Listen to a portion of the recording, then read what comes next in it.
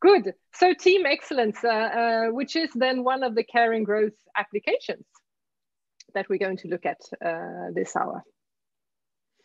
So Schuitema Human Excellence Group, I guess some of you have already been in contact with us, but maybe for some were new. We've actually worked in 29 countries around the world. Not me personally, but as a group. And we have 3 offices, the headquarters in South Africa, one in Pakistan, and one in Sweden, where I'm sitting then as the sun as well. And I know there's also one coming up in Australia. So great work there. Care and Growth is a research-based model.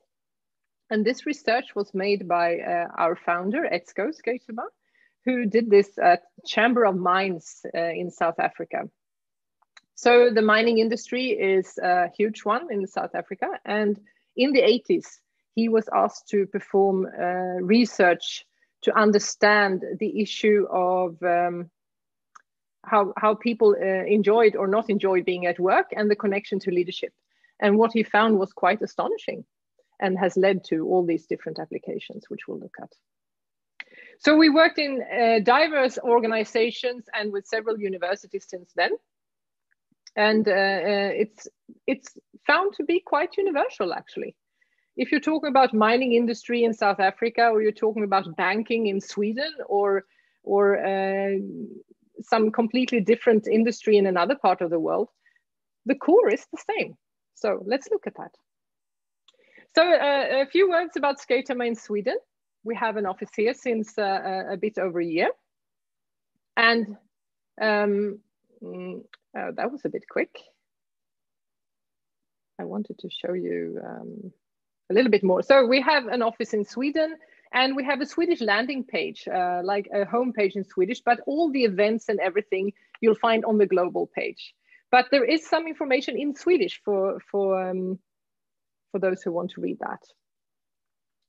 About me then, this is the more official facilitator page, which I do find a little bit boring, so I prefer this one. Who am I? If I would start with a picture of myself, it would be with myself on a bike. I'm at my happiest when I'm on my bike. My background work-wise is comes a lot from Agile. I'm an Agile as well as a Lean coach. And since 2015, I've also incorporated then Care and Growth with that. And to see them fit together just makes me very happy, and I can see such great benefits from it. I have my own company apart from working with Schuitema, and I'm on an assignment at Saab at the moment, a change project, a transformation project, very interesting. Most of my working experience I have with another Swedish firm, Ericsson, in the telecom industry. And when I was there many years, we also worked with change, and we were a group of coaches called the Giraffes. And we wrote a book together, XXL Agile and Lean Coaching, which I've had a lot of use of, I must say, in my work. And just now, ready for printing is actually another book. It's all about the spirit that is combining Agile and Care and Growth thinking. So very excited about that. My family, I have my 2 darling grown-up daughters who are studying in other cities in Sweden. And I also have now an extended family in South Africa, which I'm very happy about. I live in Linköping in Sweden, and I want to point it out because many people confuse us with Switzerland, but we're further up north and our chocolate isn't even near as nice as the Swiss one. So Sweden, up on the tundra, that's where I sit. And when I'm not working, I told you I love cycling, and also I'm a board member of what we call the Swedish Classic, which is, well, you could call it collaborative sport, actually. Talking about teamwork. This is the closest to teamwork you get in sports, I think. I'll send you a link to a video clip about it later. You can have a look. Right, enough about me. The Care and Growth applications. At the center of it all is the intent to give or serve. And if you've come across any of the Care and Growth stuff before, you'd know this. Let's see, we have a chat. I wonder if there's someone else who can't get in, maybe. Motala. Zlatko put in Motala. Thank you, Zlatko. Actually, I'm in Linköping now. And Motala is close by as well. Okay, so at the center of the care and growth, we have the intent to give or serve. And closest to that is the issue of personal excellence. And as you will find, our take on any issue is actually individual, because it all comes down to the individual person's intent. So personal excellence, giving security and fulfillment.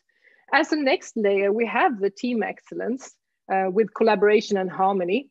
But the team excellence this is what I've learned since I started to work with Schuitema. The team excellence also builds on the individual's intent.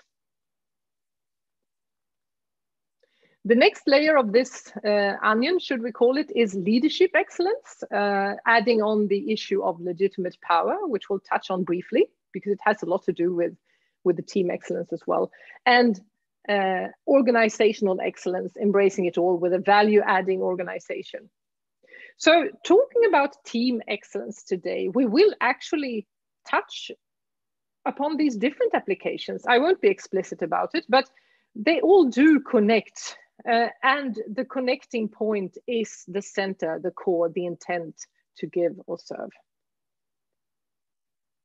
Right. Some team excellence fundamentals then. So I told you that it all connects, and therefore we will start with a statement around enterprises or organizations.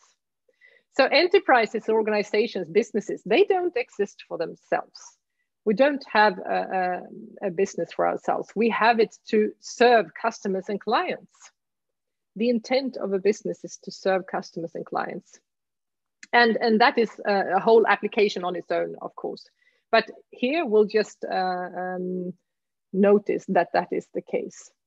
And let's dig into this a little bit. And we say, what does that mean for teams? Well, we have a story of the three bakers. This is a small team. We say normally a team in an agile context or any team should be around 7 people, but this is a small team of 3. And they collaborate in this bakery, making this cake. It actually takes a whole month to make it. And at the end of the month, they all take a slice home, these 3 bakers. And as we can see, there is a 4th slice there that no one takes home. And that is what we could call a surplus. And the surplus is a measure of the degree to which the average member of this group or team gave more than they took. If they took more than they gave, they would start eating of each other's slices. And before we know it, would have to fire one of the bakers. There would be enough cake for everyone, if you can see the metaphor. But as long as a group is there with the intent to serve and they give more than they take, we will have a surplus. So what is it in a team context that creates this surplus? If we take that cone to the left and we sort of, we cut it like that, we can see the peer group here, a team. And actually they succeed when the members of the team set each other up to succeed. Then the team itself will succeed. So again, it comes back to the individuals. The individuals form the team. And we say there are 3 reasons for this. I'm going to try to take away the videos, because actually then I can't see the whole picture. That's better. 3 reasons for this. The first reason we're going to look at has to do with leadership, that the group is well led. And this has to do with the fact that people don't actually work for organizations because they want to. They work for people or bosses because they want to. It's other people that makes us want to go the extra mile. So we're going to look at that. The second reason is that the group has a benevolent intent. People know why they are there, how what they do makes the world a better place in some way. And the third one is that the members of the team treat each other with what we call transactional correctness, that they are there to set each other up to succeed. So let's start with the first one, the group being well led. When we hold courses in leadership excellence, we usually ask people, what is the kind of boss you'd work for because you want to, not because you have to, because you want to. If you could construct your dream boss, what would he or she look like? And this is the typical kind of replies we'd get for a want-to boss. Clarity of vision, right intention, transparent, trustworthy, and trusting. Believes in me, supports me. You see, this is from a recent course. Gives me feedback, provides the vision intent, listens to my thoughts, etc., etc. A lot of stuff. And if we just look at this long list, we'd be intimidated and no one would dare to apply for a boss job. What we can see, though, is that there are actually doublets in here. There are categories. And if we look at that, we can see that one category has a softer ring to it. Someone has the right intention, is trustworthy, supports me, listens. Listens come in different forms here. Good listener. Prioritizes me, is human. All of these qualities have a softer ring to them, and they have to do with care. And you can see we have a different category here as well that has a lot of a harder ring to it, a clarity, transparency, honesty. If someone is honest with you and transparent, it's not always going to be nice and sweet, is it? But it's still a question of being there for me, you know, to be true, clear in communication, making you grow. And actually, this is what we call growth. So the boss that people want around the world, actually, across industries, you could make a long, long list, but really it ripples down to a boss that cares for you and helps you grow. And this is what we call legitimate power. This is not the power that you take. This is the power that you're given by your subordinates because they trust you and they thereby give you license to tell them what to do. So is this what we see if we go out in the world? Well, getting this wrong is a lot more common than one would want. And this I've seen in more places than not during my career, that we have some sort of hierarchy here. So it reaches in this picture up to the second line manager, but it could just go on and on depending on how big the company is.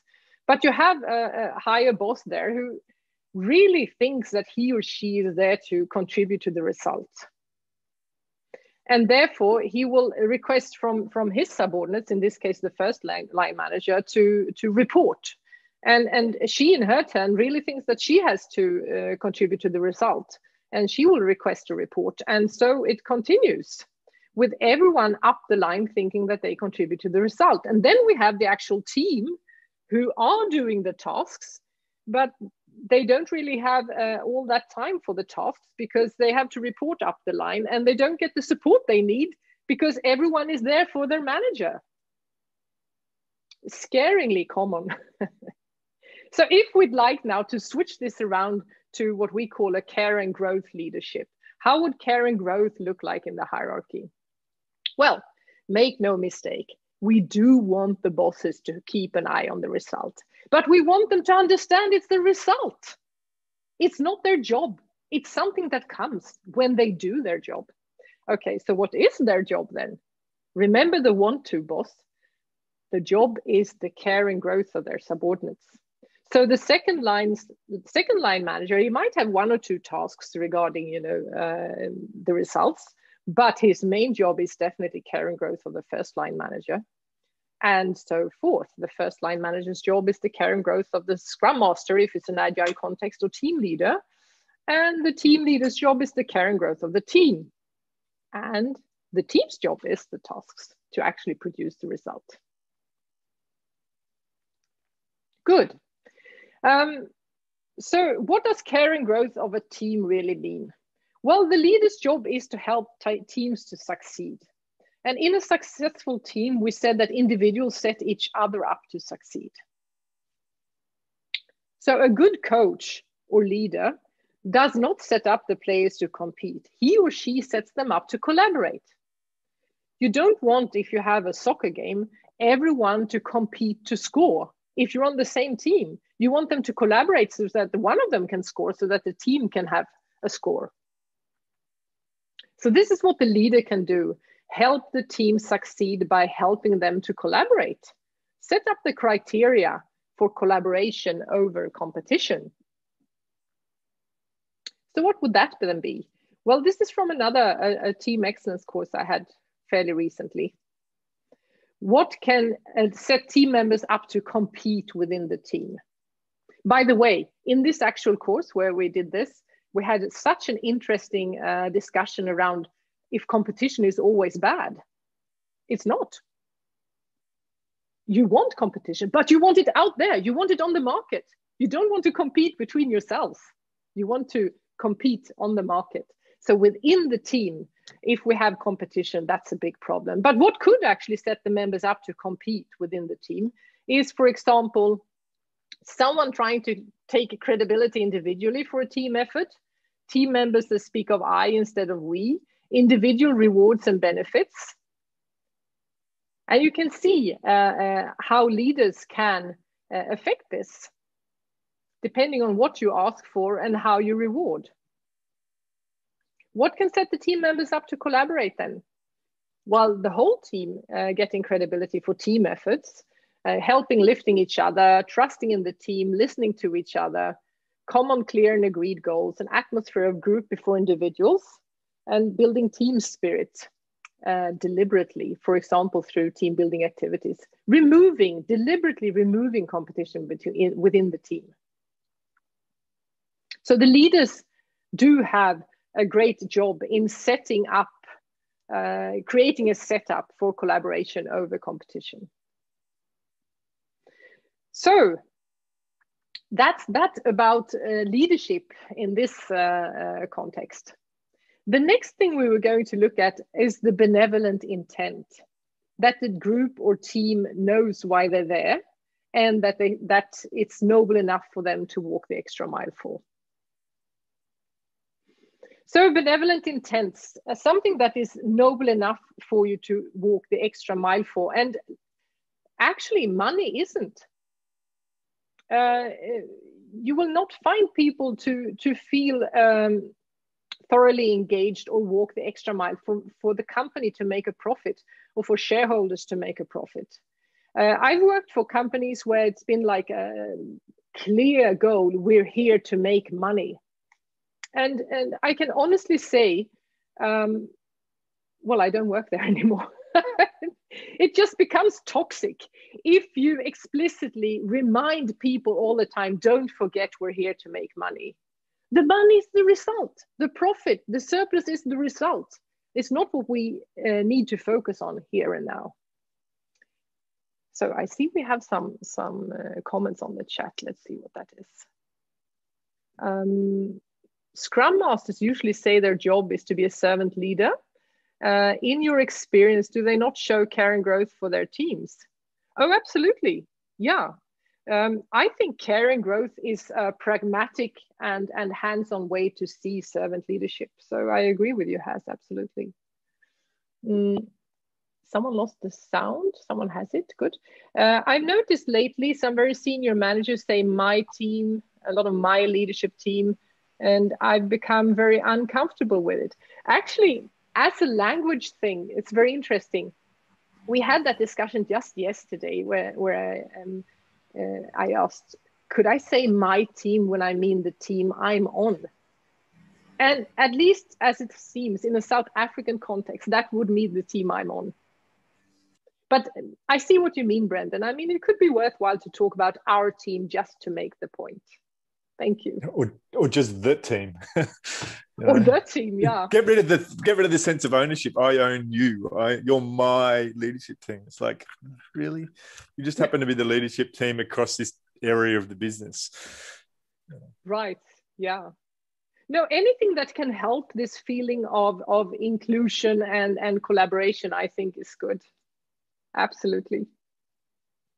So back to this about the benevolent intent then.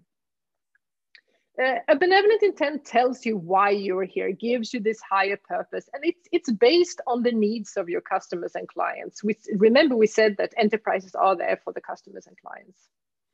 And there's a process to come to this benevolent intent, a series of questions, which we could do at another time.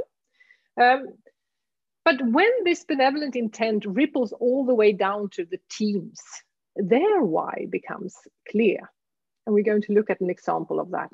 But before that, I want to give you a few examples of what a benevolent intent could be. So for example, this is one that is from African Explosives. Their benevolent intent is framed like unlocking the wealth of Africa. And this comes from seeing that with their explosives, rock is broken and then new housing and new estates can be built. So unlocking the wealth of Africa. In Telenor Pakistan, I think we do have people from Pakistan today as well. The benevolent intent there is making it possible. And the reasoning behind this was, at least at the point of when this was created, connectivity was an issue in Pakistan. And actually having connectivity made it possible for people to keep in contact, do business, actually run the country. So making it possible. And the third one I have from here in Sweden, it's from our tax authority. Together we make society possible. So with everyone being there to pay their tax, we make society possible. I know we're a little bit of a laughing stock around the globe about this, but here it actually helps paying tax. We do get good roads and good healthcare. Anyway, so benevolent intent in a hierarchy. We wanted to reach all the way down to the team. We want the team to see this line of sight to the benevolent intent. To do that, we need to sort of break it down along the way. If it's a big organization, we want to see for our business area, our part of the organization, how do we contribute to this greater benevolent intent? And all the way down actually to the team, framing their benevolent intent. Why are we here? And that is then preferably translated also into mission statements and deliverables, showing what is it that we actually do? What do we stand for? What's our mission to work for this benevolent intent? And all the way down to a team agreement, and thus, how do we work together? So I want to give you an example of this team giraffe that I worked with at my former employer. Our organization's benevolent intent was empowering an intelligent, sustainable, and connected world. And you can see why it's good to sort of break that down to make it more tangible, closer to you. So our team's benevolent intent was then, because remember, we were a part of Agile Coaches. Our part of the organization is known for its motivated teams and individuals. How did we do that? What's our statements?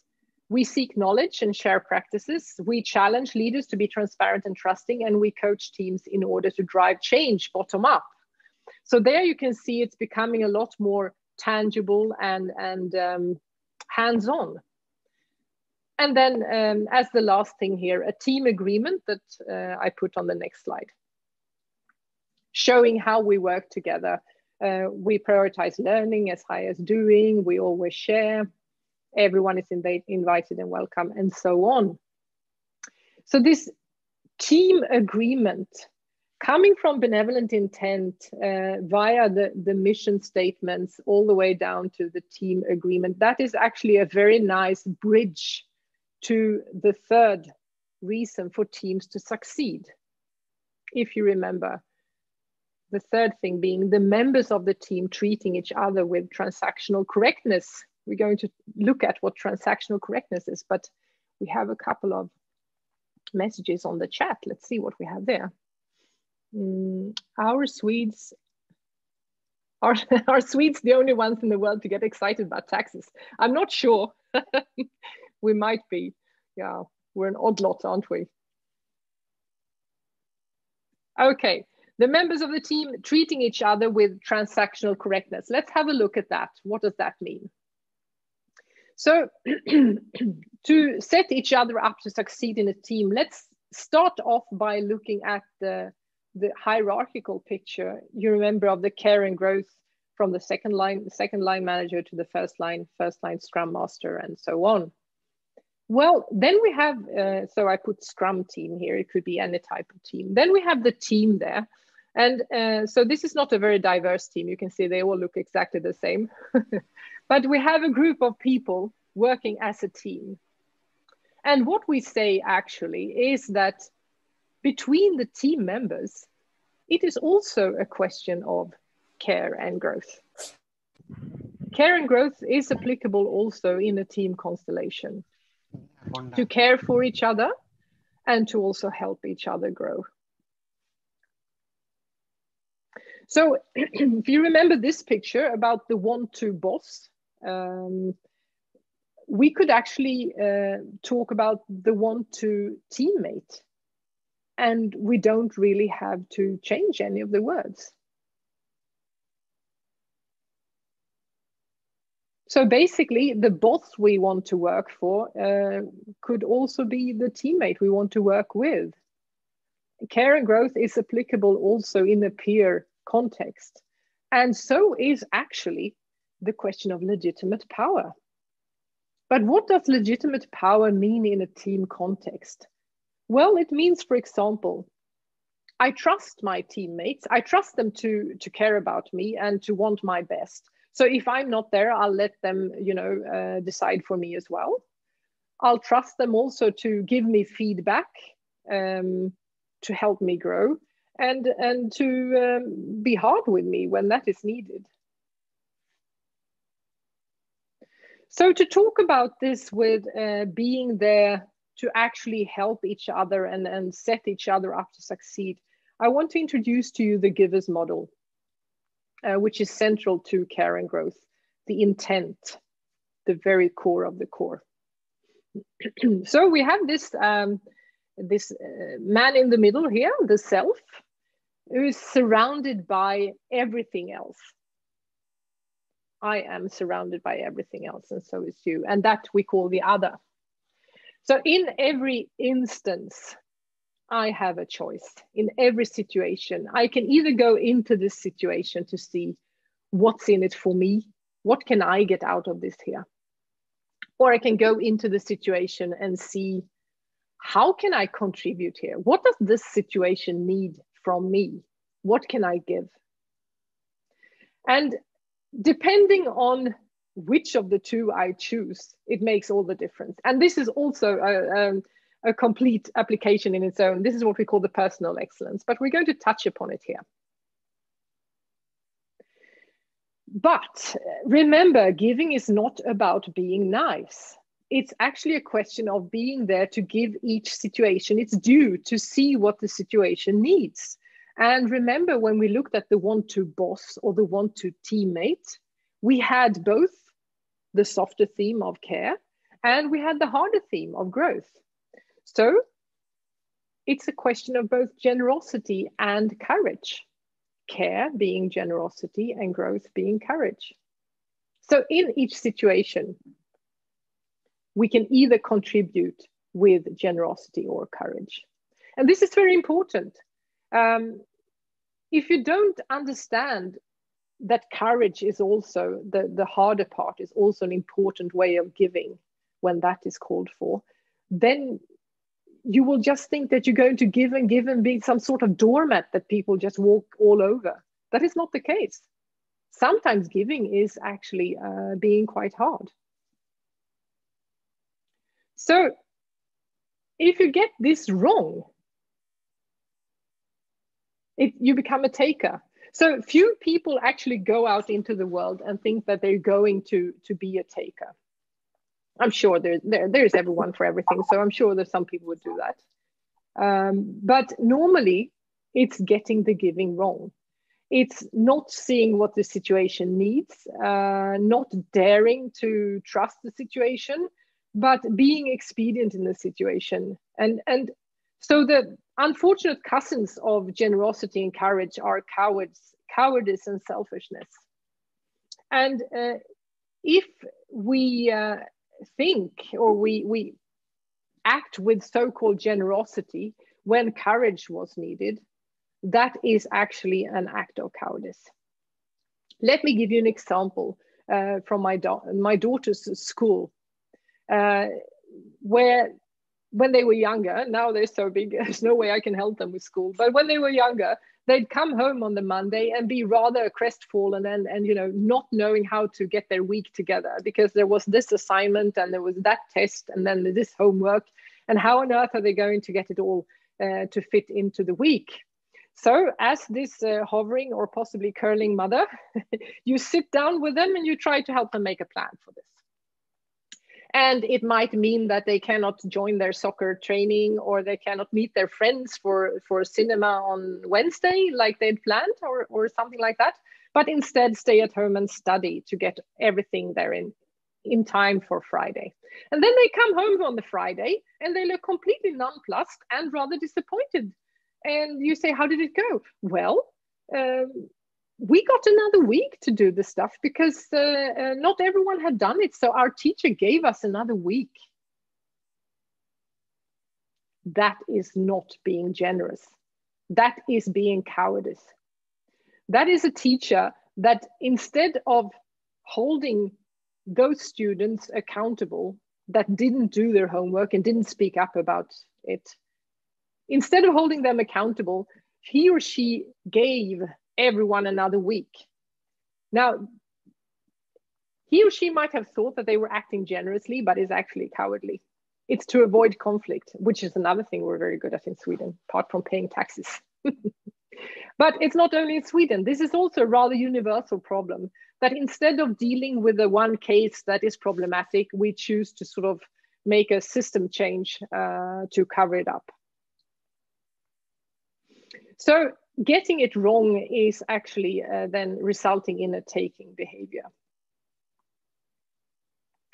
If we look at the model of transactional correctness, these are words that we've now talked about.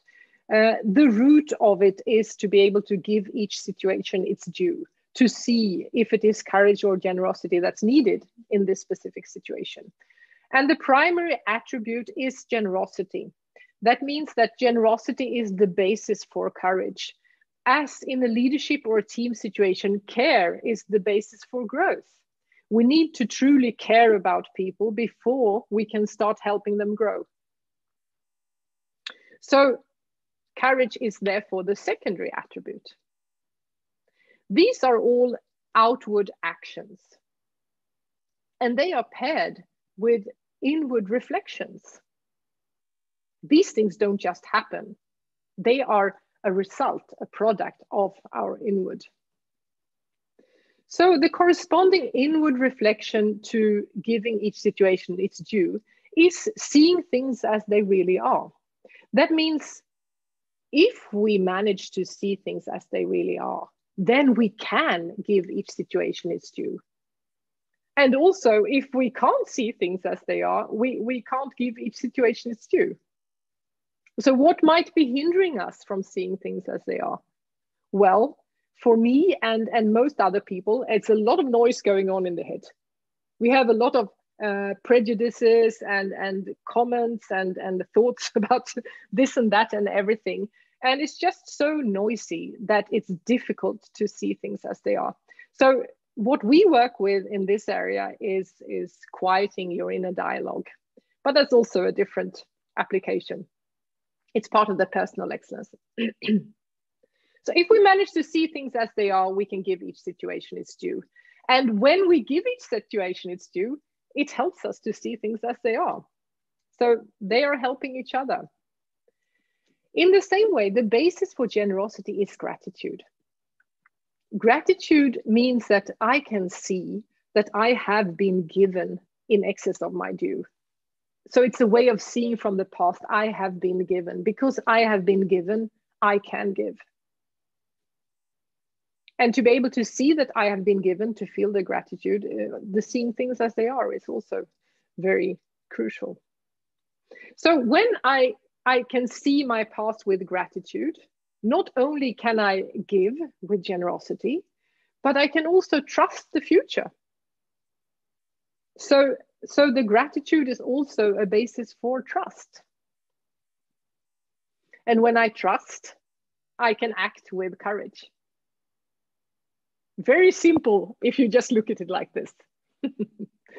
Take some exercise, some training to get it right. Right, so, but we don't always get it right, do we? So the opposite of seeing things as they are is presumption. It's this constant noise that is going on in here and telling me, oh, this person looks like that, that means he is like that. Or, oh, now I did this again, that means everything will just, this day is ruined. If we have the inner reflection of presumption, we will act with expediency. We will become takers. We will see what's in it for me and what can I get out of the situation. And being in that situation, actually, we will also feel resentment. Because if we act with expediency, the world will mirror us. So even if we're acting as with a giving or a taking behavior, the world will mirror whatever we're doing. So having a taking behavior will end up with resentment, which will make us act with selfishness. And if we're resentful, we don't feel this gratitude of what we've been given. So we also can't feel trust. And if we can't feel trust, we will act cowardly because we don't trust the future. So as simple as it may seem on paper, it's really something to work on. So we're not going to dig any deeper into this now. That is more for personal excellence, but I wanted to give you this basis because we're now going to look at development model, and I've chosen Tuckman's team development model that comes from Mr. Tuckman in 1965. And I think you might recognize it already from the first word. I like this one. It's simple and it's easy to remember. And it's also very true. The first stage of a team developing is a forming stage. And this is also sometimes called the honeymoon stage, because people are very careful with each other and you know, a little bit walking on eggshells not to upset each other. But that will end because the next step in this team development model is storming. And then we are trying to find our roles and where are you and where am I and should I really be on this team? It's quite a hard phase to be in. But it's part of the development, which is encouraging to remember.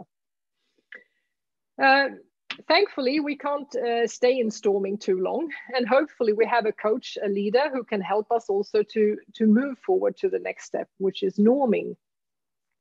In norming stage, things start to land. We know a bit more about each other, who's good at what, who has what role, how can we be helpful to each other, and this then leads to the stage of performing. So it's not that the team hasn't performed at all before this, but something really takes off in the performing stage where we trust each other and we dare to take on stuff. Then something happens, maybe a new team member comes in or someone leaves the team and we take a new round in this circle and we come back into a forming stage again. There is also a fifth stage that was added on later on, adjourning or mourning, which is when the team will cease to exist. Sorry, maybe there's a reorg and this team will just no longer be there. Then that is actually a phase of its own, the team mourning that they won't be a team anymore. Okay, let's see, we have something in the chat. It's always interesting to see what that is. Oh, great, you like the transactional model. Wow, I do too. I mean, and it's quite bottomless. There's a lot to it. Okay, so click through these quickly again, and let's see how this transactional correctness model then actually applies here, because it does. So I just put these up for your memory. You know, the inward reflection to the left and the outward action to the right. And let's apply this now on team development to see how this individual transactional correctness interactions affect the team development. So we're in this forming stage, and this is actually a a stage where we will end up in resentment and distrust eventually. I mean, honeymoon, yes, but even from a honeymoon, you have to come further. And at some point, walking on eggshells, not holding each other accountable, you will start to feel a resentment and a distrust that will propel you into this storming phase. And being in this storming phase with lots of conflict and more conflict than work done, actually, you will eventually find the courage to get out of there and into this norming phase. And in the norming phase, you will start to feel gratitude. And that, as we know, can then lead to, oh, that should have been green. It's red here. That's wrong. Gratitude and trust. Because you get to know each other. The best way to start appreciating another person is to get to know them. And then you might say, well, why didn't we just do the getting to know already in the forming phase? We wouldn't have to do the storming. And maybe you did. Maybe you did some team building activities. Maybe you also did some team agreement exercise. Great. But then you have to redo it in the norming phase. Because in the forming, you're too busy walking on those eggshells. The team agreement will need to be revisited in the norming phase when you've come a little bit further. And this gratitude and trust then gets you into the performing. And here I wrote power. So power is actually on the next level of this transactional correctness model, which we're not talking about here. But this is where you come into, when you're powerful. Remember, we talked about the legitimate power. Within the team, you have given each other power to act on your behalf, to give you that harsh feedback. And then something really takes off. That is why this stage takes off. So in my experience, having worked with many teams through the years, if you have like a full-time team working together, this is normally 3 months down the line. If you coach them along the way, they will become truly powerful. And you can also, in some cases, come to the stage that is called high performing. Mind you, not all teams become high performing, but that's another story as well. Then something happens, like we said, a new team member perhaps should come into the team. And depending on how this has come on, you will either have a feeling of presumption or a feeling of seeing things as they are here. If you have management that has just sort of said, this guy is now on your team, and you don't understand why, and you don't really want him there, risks are that you will see this whole thing with presumption and be a bit cautious about it. On the other hand, if this was started off because you said that we really need someone with this competence on our team, and this is provided, it's a much better chance for you taking off properly. And in the adjourning or mourning, same sort of thing. You can either be there with a feeling of gratitude or resentment. A lot has to do with how this has come on. If you just got, again, the message, you're no longer a team, you're now split into these teams, it's a lot more difficult to have that adjourning or mourning process. So I'm quickly going to check the chat because I'm so curious. Company's vision, mission, and or AIM, I'm not sure, signal very clearly the intent of the organization. Not enough care is taken on deriving that and not living it. I agree with you, and let's talk about that at another time. I'd love to chat with you one about it because that's a whole different application module. And Has says it's very important to do team building much later when the team is already established and performing. Sporting teams do this. Sporting teams can be a great inspiration for many things, yeah. Good, okay. So wrapping up this with transactional correctness and team development in this short webinar, what we see with care and growth and transactional correctness is that game isn't over because you've reached the performing stage. Something continues to grow. And this is what we call the team excellence spiral. Because these interactions within the team, when we treat each other with generosity and courage, or possibly selfishness and cowardice, will help us continue develop. And interestingly enough, People treating each other with transactional correctness develop excellent teams. Yeah, but also working in benevolent teams develop excellent people.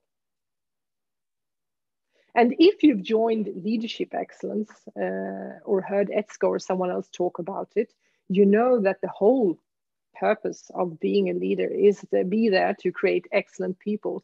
And working in teams is a great way to achieve this.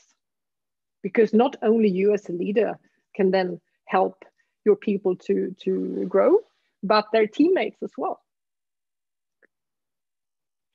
Wonderful. So let's summarize this.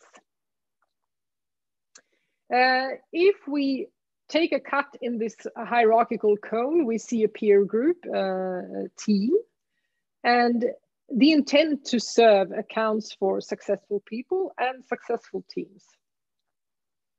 Teams succeed when the members of the team set each other up to succeed, help each other be the star. We don't want everyone to try to score a goal. We want the team to work together so that a goal is scored. And we said that there are 3 reasons for this. The first one being about the group is well led, that people actually don't work for organizations because they want to, they work for people, they work for bosses because they want to. So this idea about the want to boss creates legitimate leadership, legitimate power with care and growth. And the second point here, that the group, the team knows why they're here. They have a benevolent intent. They are here to make a contribution to the world in some way. And the third one being that the members of the team, they treat each other with transactional correctness. They go into each situation and they see what is needed here. Is it an act of generosity or an act of courage? And that then helps to build these excellent teams. So to conclude, at the heart of it all, we have this intent to give with personal excellence. It comes down to the individual. At the application of personal excellence at the heart here, with security and fulfillment. And then we add the layer of team excellence very closely, but outside that, creating collaboration and harmony in the team. We don't mind competition, but we want it to be out in the marketplace, not within the team. Next layer being leadership excellence, creating this legitimate power of care and growth. And this has a lot to do with the leaders understanding that they are there, the servant leadership that has made a comment about, and also that they are actually there to create excellent people. That is their job. The result will come. Their job is their people.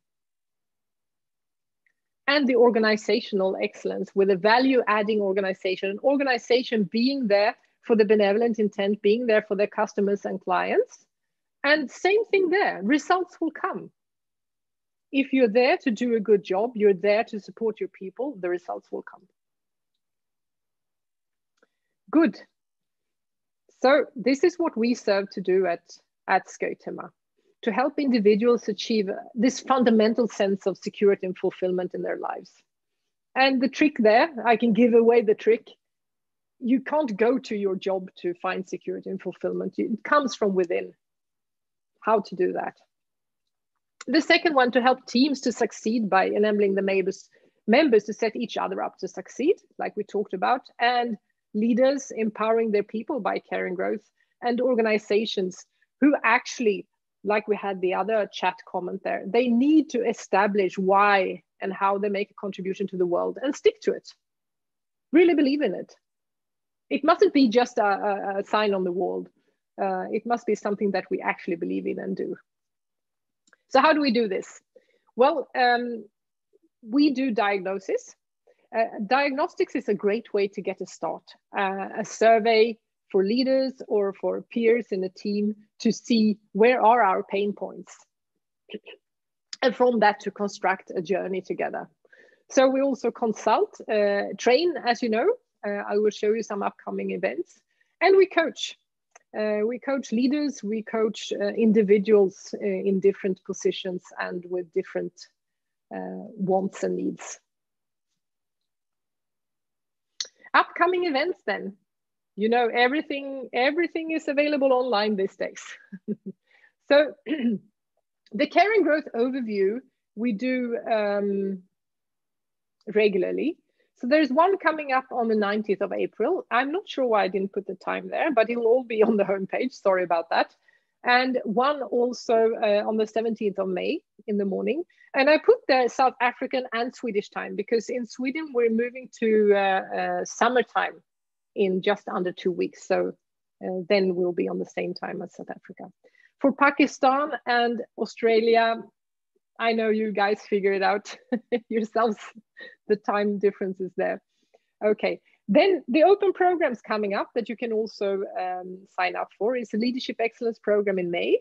The Team Excellence Program, digging into what we looked at today, coming up in April.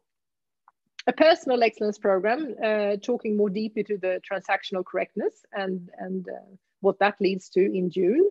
And then we have a couple of application modules. So that's new. That we also now have application modules as open programs. They are like little deep dives.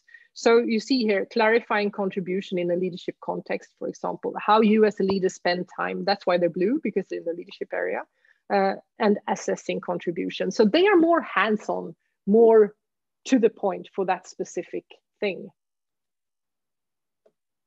And then on demand, of course, we do company-specific programs. I said I'm an agile coach, and we've taken up something we call agile excellence. So we'd be very happy to do that, as well as organizational excellence, and of course, any diagnostics coaching or consulting. And online is global. I mean, this session shows that as well. So just sign up, find other events and information on our homepage. Let's see what we have in the chat there. Pakistan, you can figure it out good. Australia got it wrong by an hour. Yeah, so the time difference, it is a hassle, isn't it? I mean, yeah. No, that was me. I did send out an email to people I know, and then Brandon kindly corrected me. I was going to miss this if he hadn't told me. Okay, well, good. Well done, Brandon. By an hour. Well, I got the whole code thing wrong, so I'm glad anyone made it in. But basically, that's what I wanted to tell you today. And I'd be very happy for you to be in contact. And you can also check out the homepage, the global one or the Swedish one, if you speak Swedish. And yeah, just get in contact with us. Thanks a lot for your time and for joining. Thank you, Anna. Thank you. Thanks, Anna. Great, thanks. Yeah, thank you so much. Thank you. Pity it's not a mountain bike in the photo, but thank you. Oh, well, I'm a bit of a chicken with a mountain bike. Bye. Bye.